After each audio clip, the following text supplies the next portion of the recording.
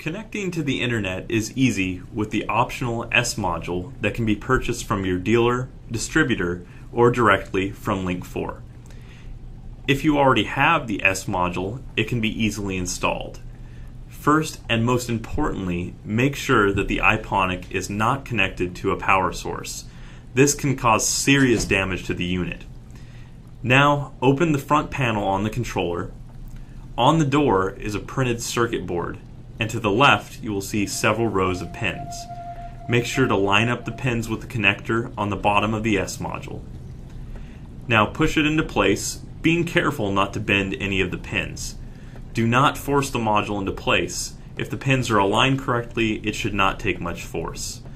Once the module has been installed, you can connect to your local network via a router or directly to the internet by connecting an Ethernet cable to the module. Run the Ethernet cable through the pass-through at the bottom of the controller and connect the cable to the RJ45 port on the communications module.